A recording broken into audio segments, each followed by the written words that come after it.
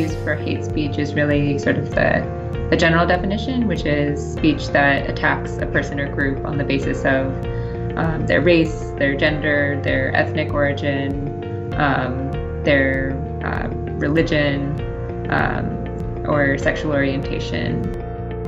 Hate speech is a problem, a serious problem, not just in northern Nigeria, in Nigeria as a whole, because on a daily basis, when you go online, look at the social media, the kind of things you read, from religious angle, from ethnic angle. We have a lot of ethnic profiling.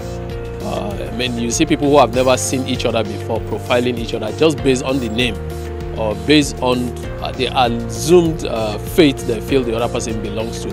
Sometimes you have people in a circle or in a clique, the people that follow you are probably people that think like you.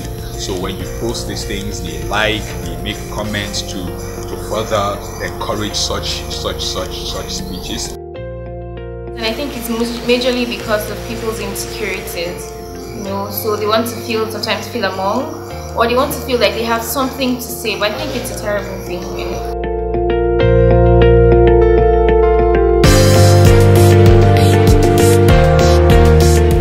Even if it's not directly calling for violence, from what we've seen, it can still be worrisome and it can still escalate tensions. Some people don't sit down to verify the facts of anything.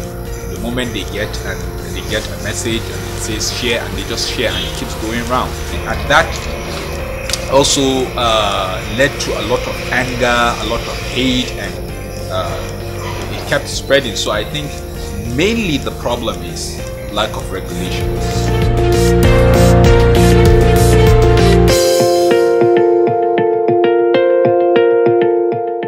I think people need to be educated, civic education. They have to be given responsibility to know the importance of the country in which they live in, to know the importance of peace, to know the negative aspects of conflict or war or whatever it is, to know what hate speech can cause.